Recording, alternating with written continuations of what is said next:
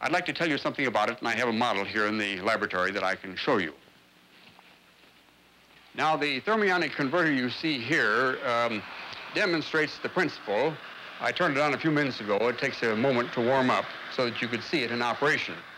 What you see here is the converter itself, which is this device, like the one I'm holding in my hand.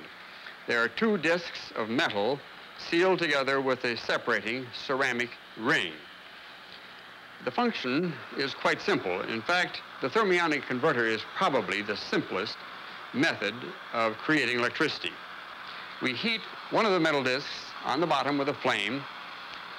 In so doing, we boil out electrons from the metal. We collect the electrons in the top plate.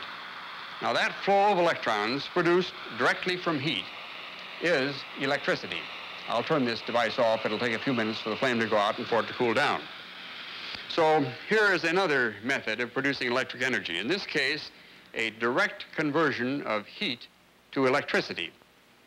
Now, the concept of the thermionic converter has been known for some time. The trick has been to make the conversion efficient. The best converters we now have in the laboratory will accomplish this conversion with a conversion efficiency of about 15%. This is far short of a turbine generator, but still in a useful range for many special applications. So by the various means of producing electric energy, various new means, some new in concept, some new in embodiment, we are finding more versatile applications of electricity, sometimes lighter in weight, sometimes more efficient, sometimes more compact.